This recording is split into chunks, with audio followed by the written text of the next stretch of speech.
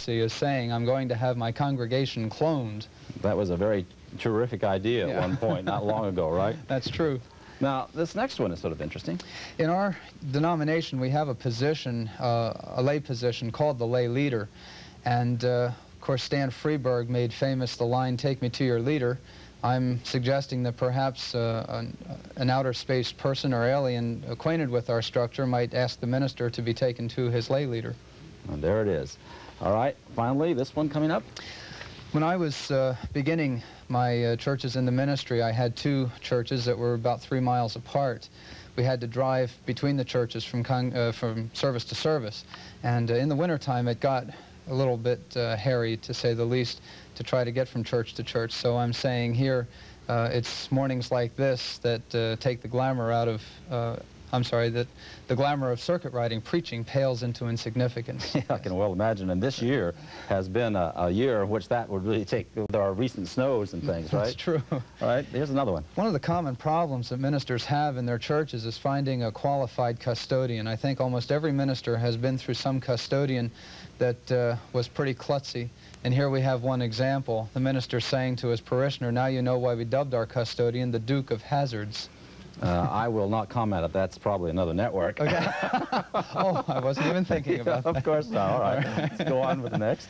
I've had some experience in the church office before I had a secretary, and typing stencils requires having a little bottle of correction fluid there to correct the mistakes that you make on the stencil. Anyone who's worked with correction fluid knows that it's a pretty potent type of thing, and what I'm suggesting here is that too much of it could have adverse effects. The minister is admonishing his secretary here, "Brenda, how many times have I told you to be careful with that correction fluid?" Well, I'd like to point out to you, Carl, that I don't think that's probably the way that we should try to get to heaven. No, absolutely not. Absolutely not. And this? This one I'm very happy with. It was a cartoon that a friend of mine suggested, another pastor up in Massachusetts named Scott Campbell.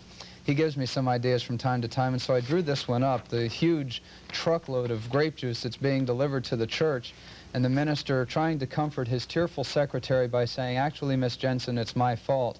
When I asked you to order the supplies for worldwide communion, I should have explained that they weren't all coming here." Maybe a personal computer would have helped, huh? Maybe. Now, Maybe. I think it'd be interesting for the audience to have a look at how you go about doing a cartoon. Okay. And I just want to quickly look at this. These are some stages. The first stage is what? That's right. This stage here, I'm trying to get the positioning of the main characters in the cartoon. Absolutely no detail or anything, just spacing out the characters in the whole panel and getting my horizon line in shape. A stick drawing, in other words. That's right, very basic. Here we get some of the shapes to the different characters, cones and so forth like that, beginning to round out the shapes and giving them some dimension and definition. And then we have next stage. We outline the different shapes here, giving them some identifiable forms now as a person and a fish. And finally? And finally the inking in, and what I would do here would be erase the pencil lines and so forth, giving some action lines, details, freckles on the boy's face and so forth. How did you get started in this business of doing cartoons? I really began just by scribbling on the walls in my house. Drew a train on the woodwork, and my father didn't like that, but my mother left it up. When I got into high school, I was drawing cartoons for our high school newspaper, The Criterion, and that carried over into my college years when I was an editorial cartoonist for the Orange and Black. And you got an award for that, didn't you? Yes, I did. I got a trophy. Well, didn't you ever get thinking that maybe you'd like to be a cartoonist as a professional? If I would go into cartooning, Dr. Barber, full-time, I'm afraid that there would be a lot of other things that as a minister I also need to do that I wouldn't have the opportunity to do if I were a full-time cartoonist.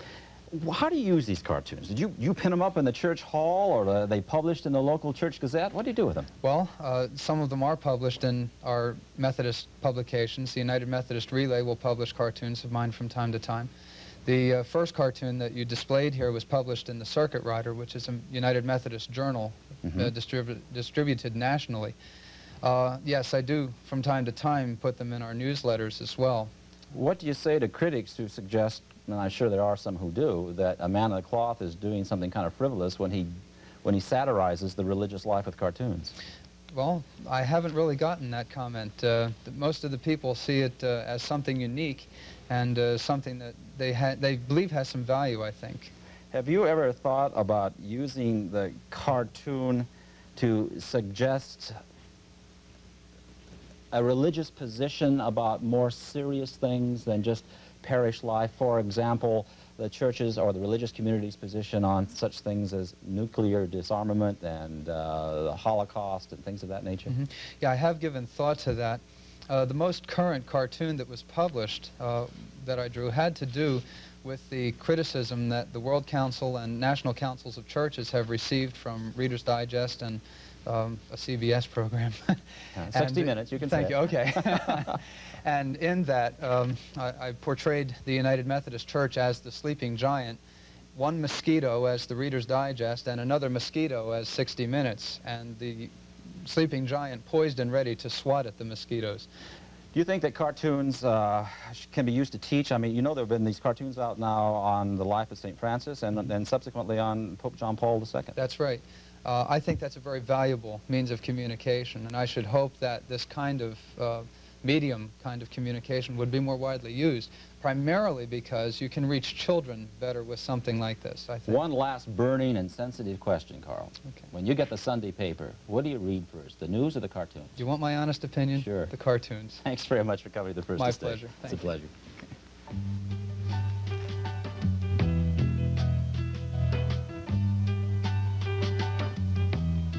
The National Conference of Christians and Jews was established in 1928 to resolve interreligious and interracial tensions in America.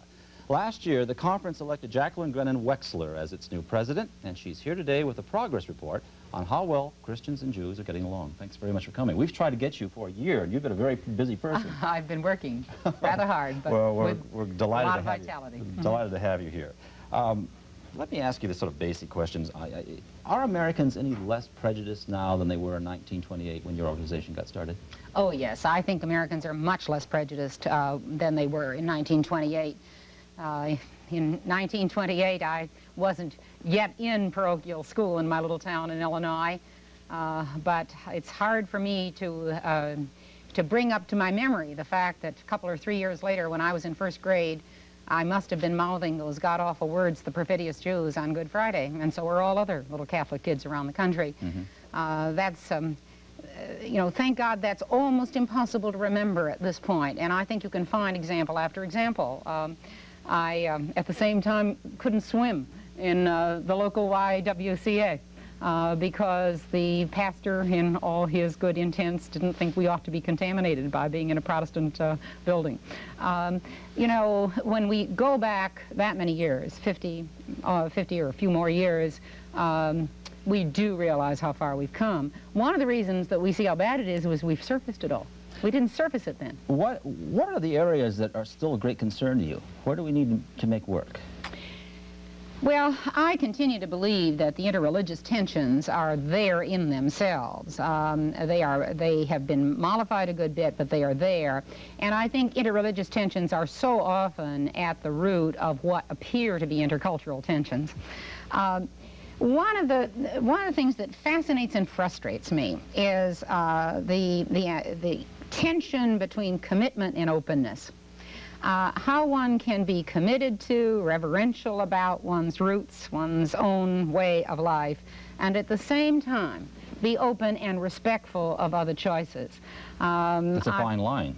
Well, it's a zone. It's never a line. It's a zone of tension. We come out of a world, a very long established world that was hierarchical.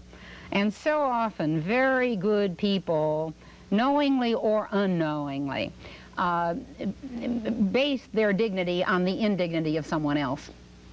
What is this is probably a crazy question, but what is the more serious kind of prejudice in your opinion, Mrs. Wexler? Is it interracial or interreligious?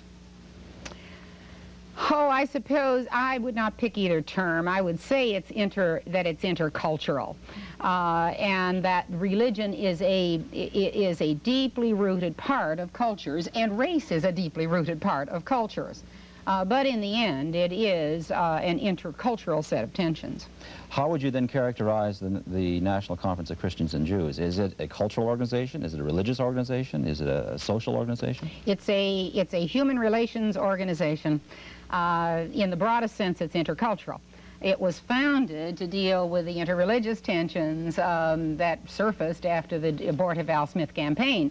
And interestingly enough, it happened because a group of my fellow Roman Catholics at that time, for the first time, experienced what virulent prejudice is all about, what it feels like. And I'm utterly convinced that no one is in a position to be sympathetic, much less empathetic, to another's pain until he or she has felt that kind of pain. The Jewish people had felt it for centuries. They'd known it almost all of their individual lives, and they had known it more in their genealogical lives. Would you say that the political scene is an accurate barometer of how prejudice is changing? I'm thinking back to the fact that there was a time when, and it was unthinkable that we'd have a Catholic president, and then one of the most revered presidents we have, of course, was President Kennedy.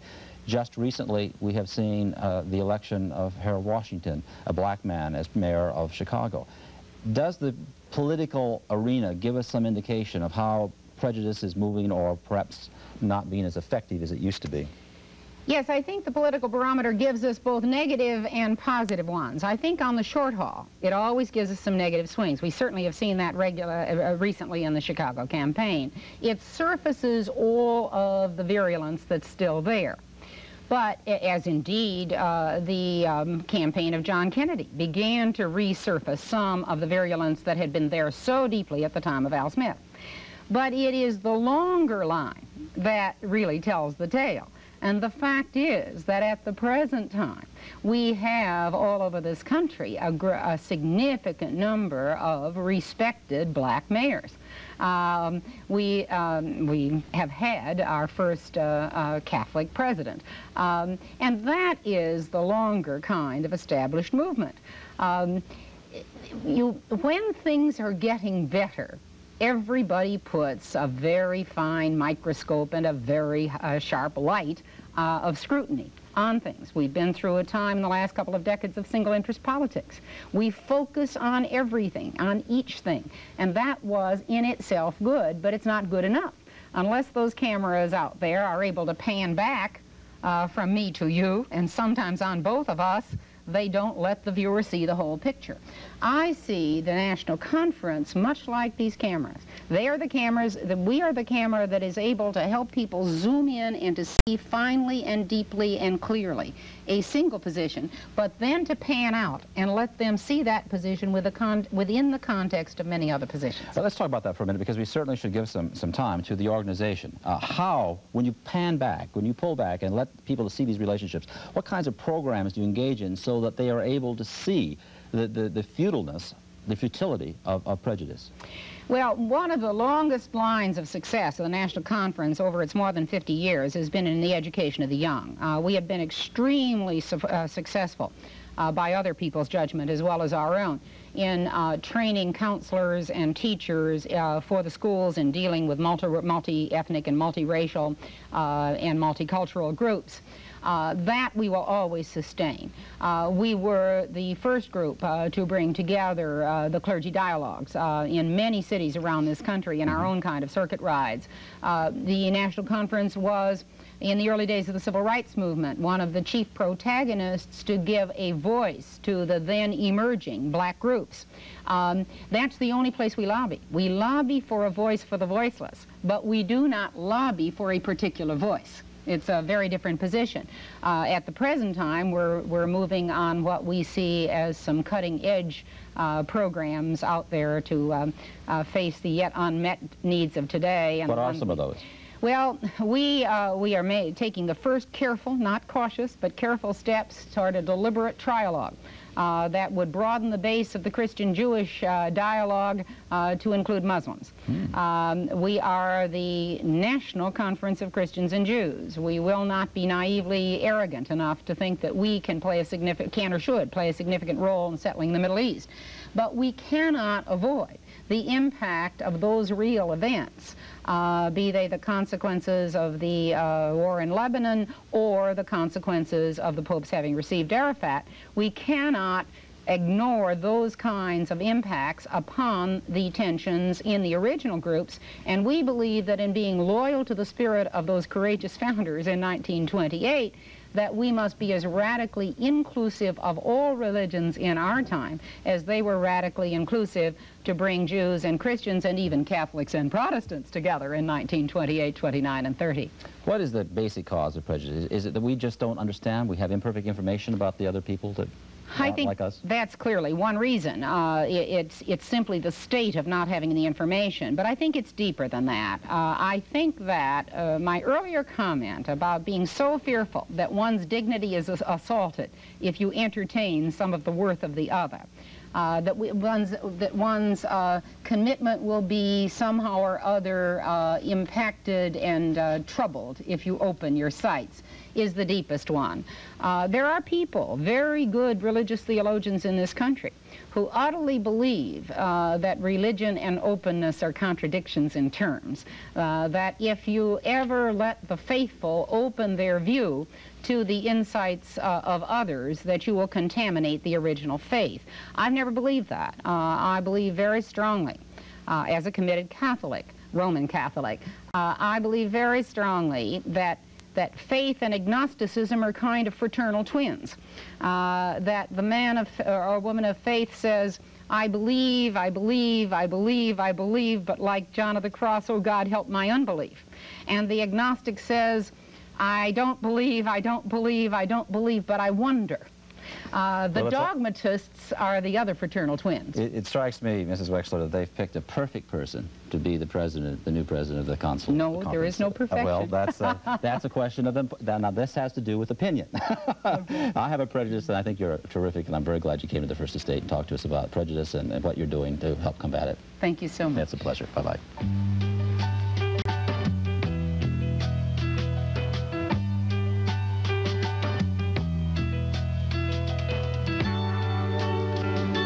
The Franciscan Sisters of the Poor, 125 years old here in America.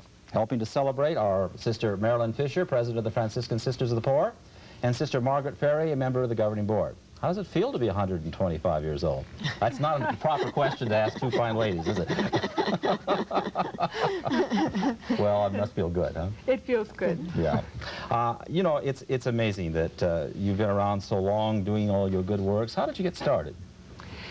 125 years ago this year, 5 sisters came from Aachen, Germany, and they began to care for the sick and the poor here in these United States, and that's our beginning here in this country.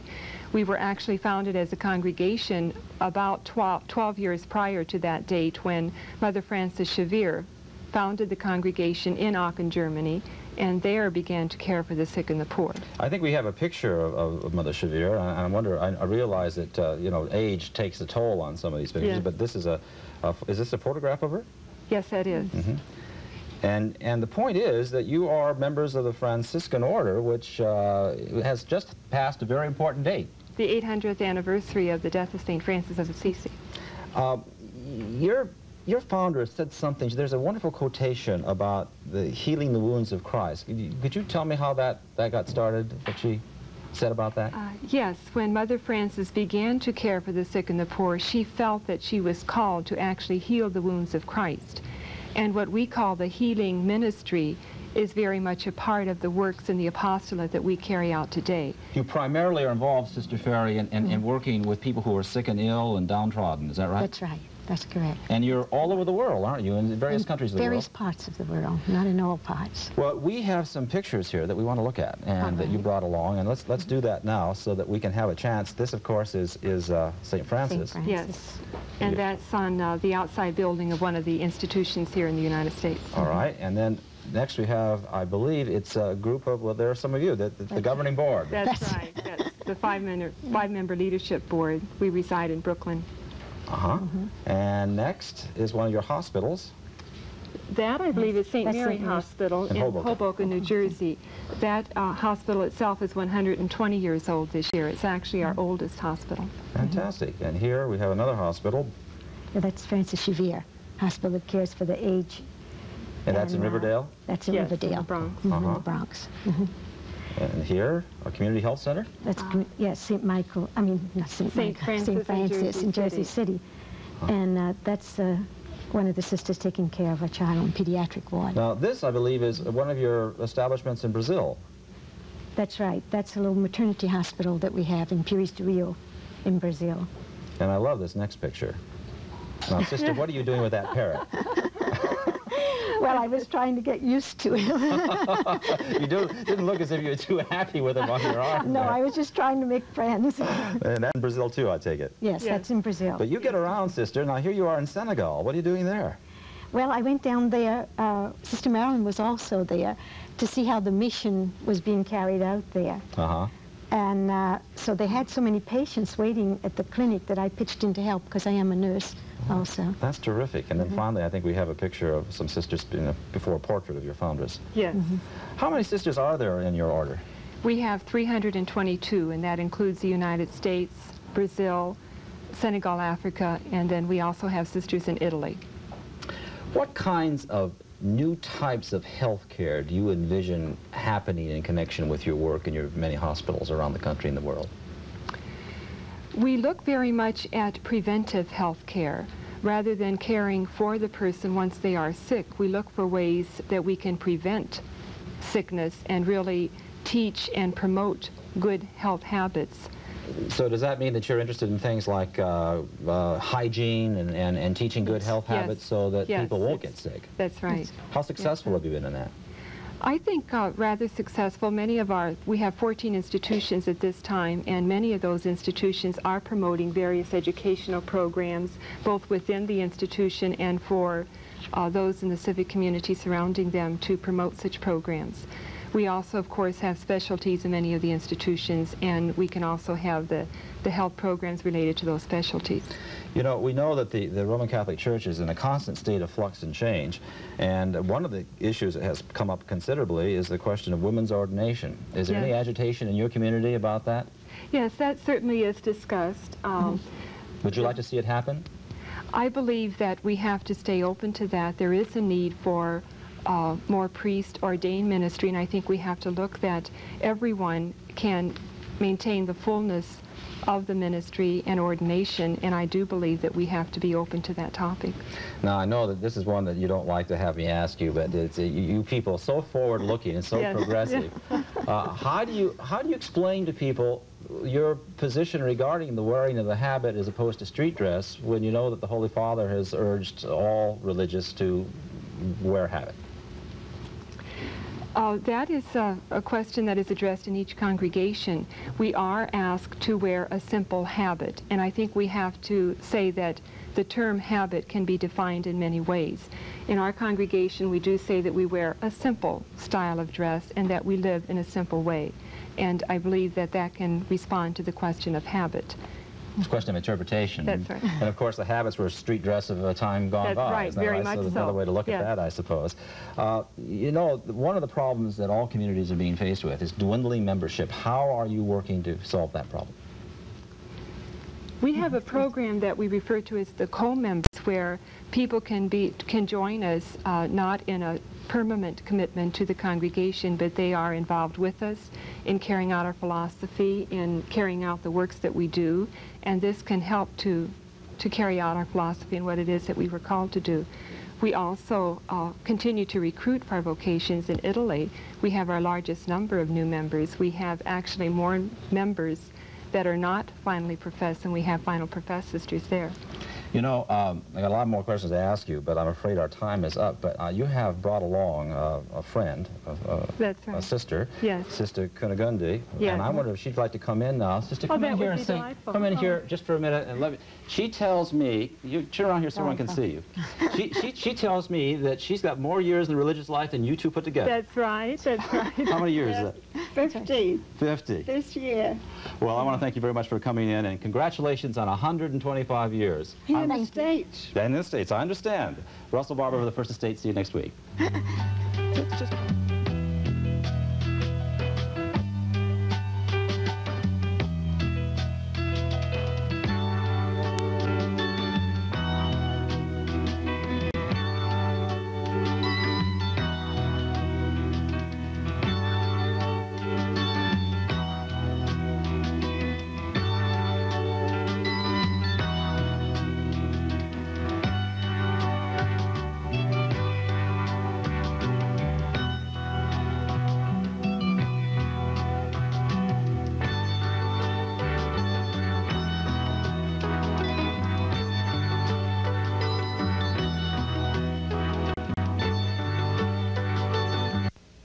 Summer camp looks like fun, doesn't it? Well, for poor folks in the city, it's more than fun. It's a downright necessity. Getting away from the heat, the noise, the crowds, even for a short summer escape, can mean the difference between people turning to street life or getting themselves restored to face city slum life. Healthy outdoor sports, enjoyment without fear, learning job and social skills, that's what the camping offers. The New York Mission Society needs your support to make these vacations possible. Write or call. It was the hardest day of my life. I'd have to leave college, not because of my grades, because of money. I'd never be a doctor. When bright young minds can't afford college, America pays the price. But the United Negro College Fund works to keep college affordable at 42 predominantly black colleges. Thanks to the United Negro College Fund, today I'm Dr. Linda Doty White. Support the United Negro College Fund. A mind is a terrible thing to waste. Do you suspect your landlord is overcharging you on your rent? Do you want to sublet your apartment? Does your landlord pay you interest on your rent security deposit? I'm Robert Abrams, New York State Attorney General. Tenants have important legal rights, and my office has published a booklet to explain the laws that tenants need to know. If you'd like a free copy of the Tenants' Rights Handbook, write to me at the State Capitol, Albany, New York, 12224. Visit the beautiful Brooklyn Botanic Garden.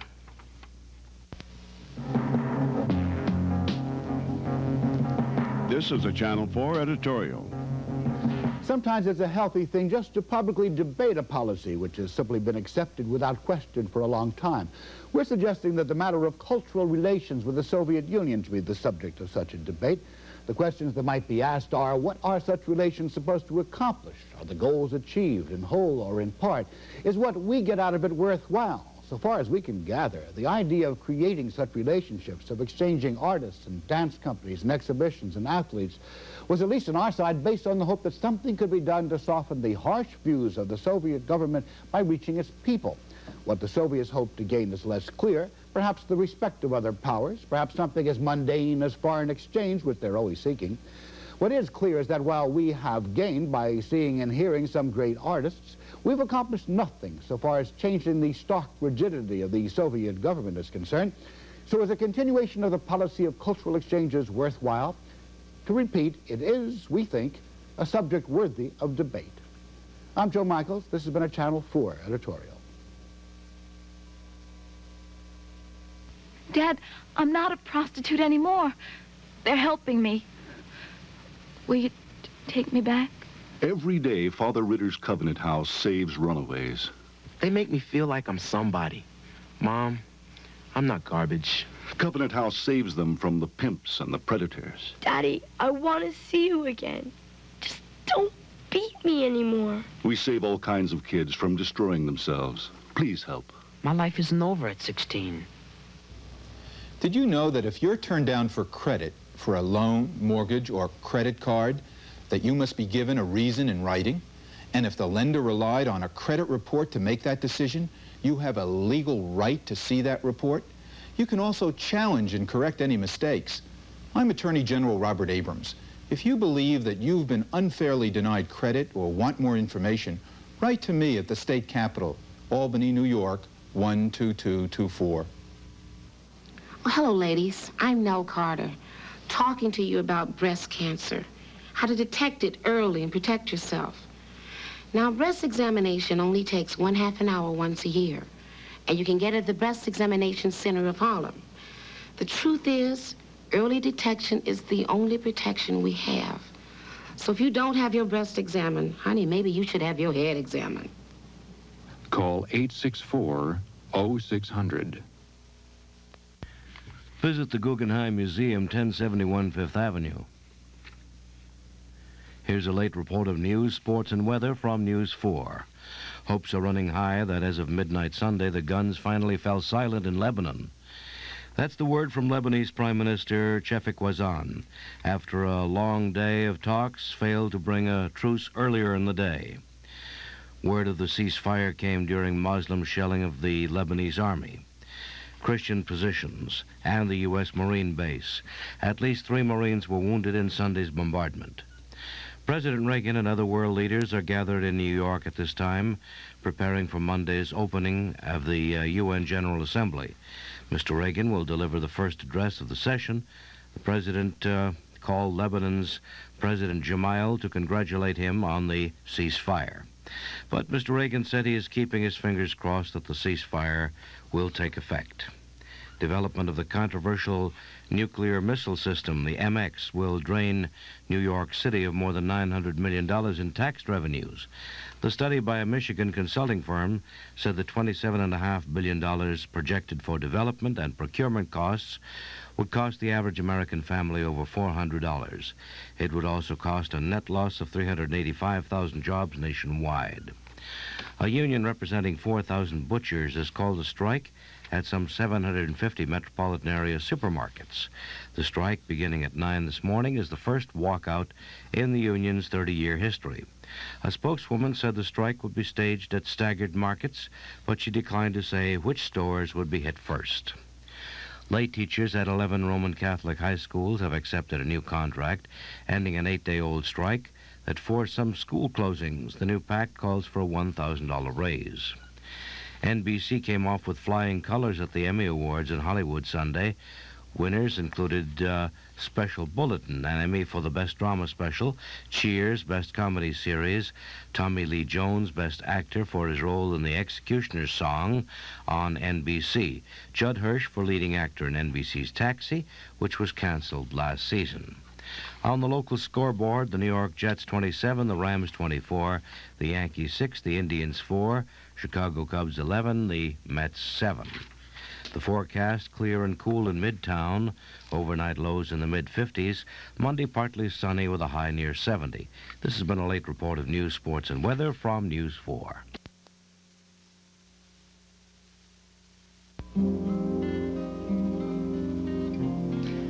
There is a story about the great Rabbi Chaim of Brisk, who once began his sermon with the words, "Today Chaim speaks to Chaim." He was about to admonish his congregation, and he wanted them to know that he included himself in his exhortation. Nobody remembers the sermon, but his opening is a sermon in itself.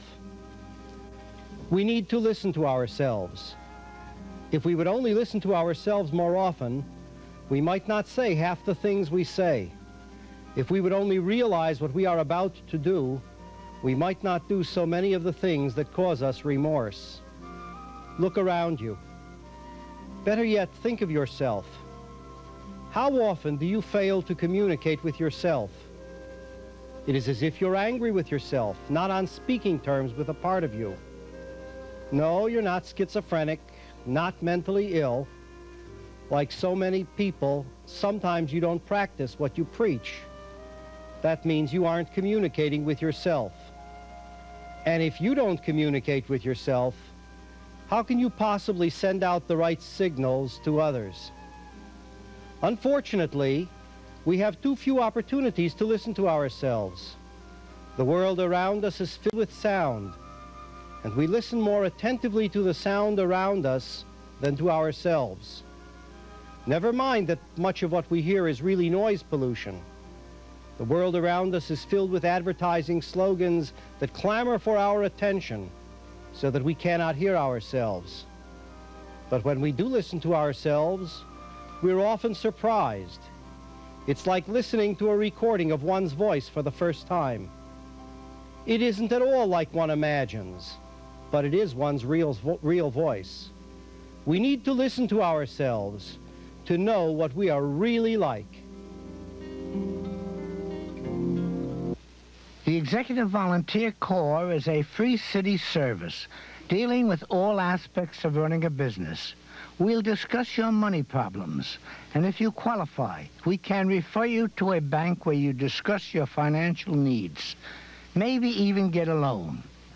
We're retired businessmen and women ourselves. We understand your problems, and we want to help. Come to 41 East 42nd Street. Today, John Oliver did something that will change his entire life. He ran a red light. If he had made it, he'd have saved 30, maybe 40 seconds. But he didn't make it. An 8-year-old girl was crossing the street, and John Oliver hit her. Please, don't run a red light just to save a few seconds. As John Oliver can tell you, you have so little to gain and so much to lose. People who run red lights must be stopped. Summer camp looks like fun, doesn't it? Well, for poor folks in the city, it's more than fun. It's a downright necessity.